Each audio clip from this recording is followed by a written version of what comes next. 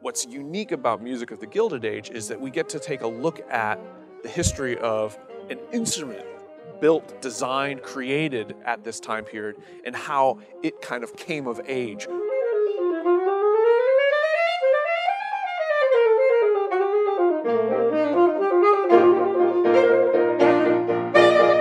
The saxophone is really an instrument of the Gilded Age.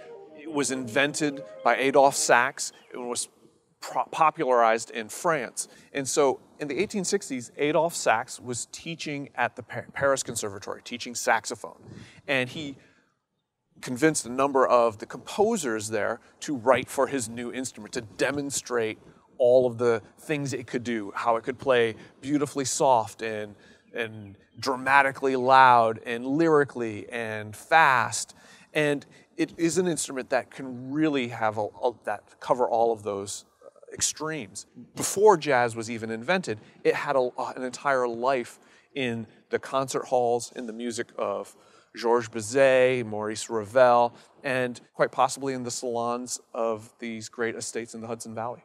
In designing the program for Crawford House, I looked at what was going on in France in the 1860s and how that might have come over to the United States. I chose some of the pieces that would have been final examinations, final exam pieces for the students of Adolphe Sax. And that's where you hear some of the pieces by Saint-Gelais and de Meersemann.